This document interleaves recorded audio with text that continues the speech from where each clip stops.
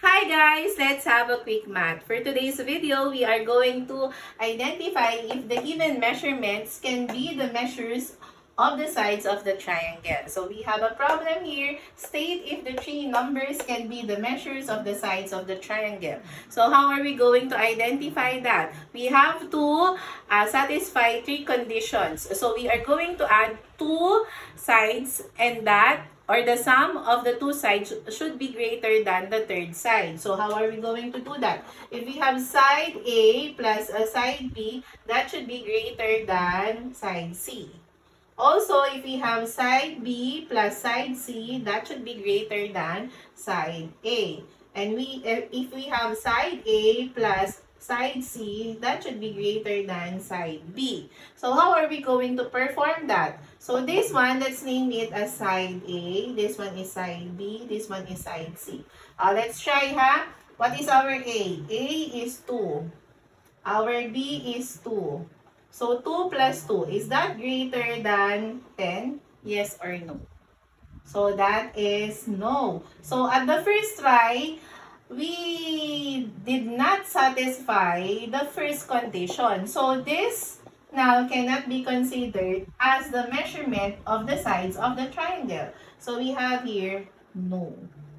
Okay? How about the second example? We have 4, 7, 9. So this is A, this is B, this is C. So we have, let's try A plus B. Is that greater than C? Or let's have A. 4 plus 7. Is that greater than 9, which is our C? What is 4 plus 7? That is 11 greater than 9. Is 11 greater than 9? Yes. So pwede. Okay, how about the second condition? B plus C, is that greater than A? Let's try. What is our B? 7. Plus our C is 9.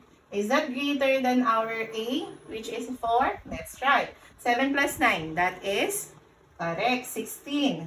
Is 16 greater than 4?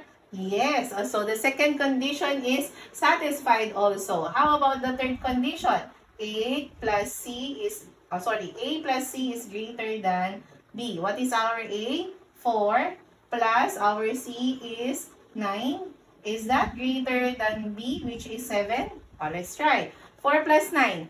That is correct, 13. Is 13 greater than 7? Yes. So the three conditions are satisfied. So it means 4, 7, 9 can be the measures of the side of our triangle. So for number 2, we have yes.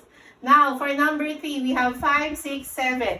Try to check if this can be the measures of the sides of the triangle by applying the following conditions, okay? And then comment your answer with your solution in our comment section. And don't forget to follow our page, Love Math TV, and to subscribe in our YouTube channel, Love Math TV.